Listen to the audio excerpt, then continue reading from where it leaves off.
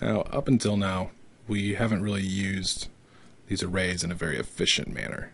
Simply echoing out the values by manually putting in the keys doesn't really illustrate the full potential of an array.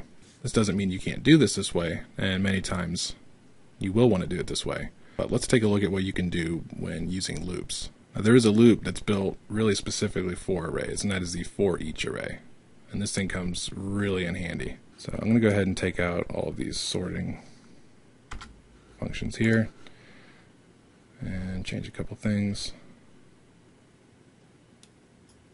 So we're going to give ourselves a little bit of space here. We're going to keep this, actually I'm going to delete all but one of these and keep this for reference here.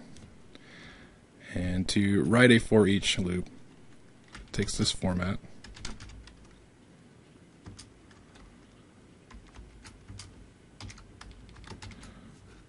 So we're going to give the parameters or the rules for the loop here in the parentheses, and then the brackets here is where we tell it what to do while looping. So we first need to specify the array that we want to loop through.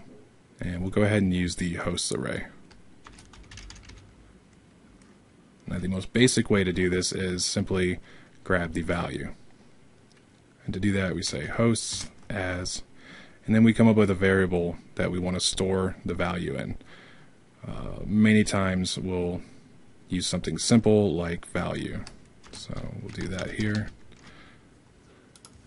So it's going to run through the hosts array, and for each key in there, it's going to grab the value and store it in value, and then run it again, replace that with the next value, and so on.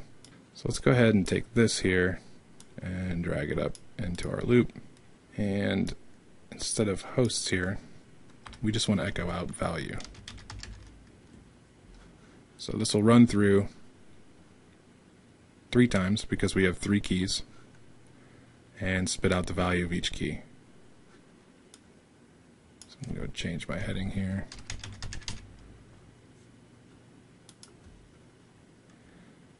And we'll go ahead and save, and then we'll take a look.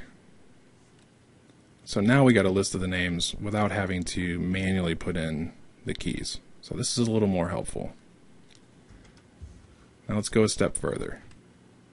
Go ahead and copy this block here.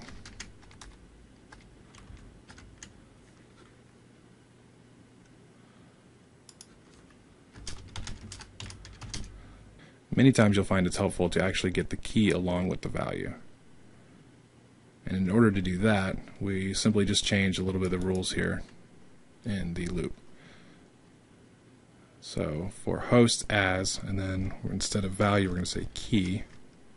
So this will store the key,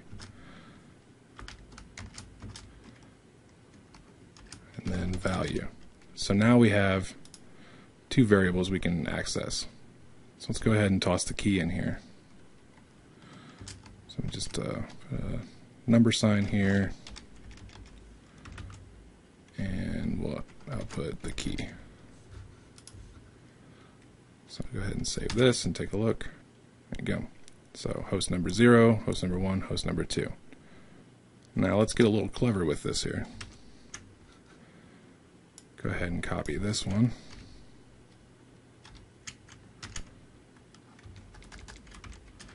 Paste it below.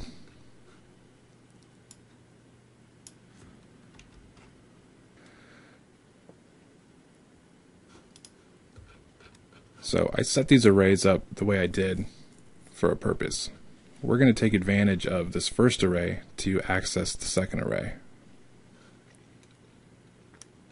So now we can personalize this a little more, and we can go ahead and get the duty of each host. So let's go ahead and take host out of here, and let's put value here instead. And instead of using value here, we're going to go ahead and access the duties array.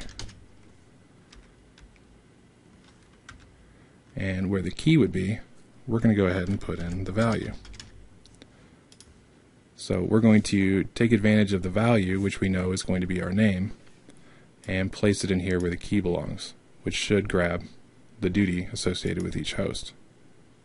So go ahead and save this, and there you go.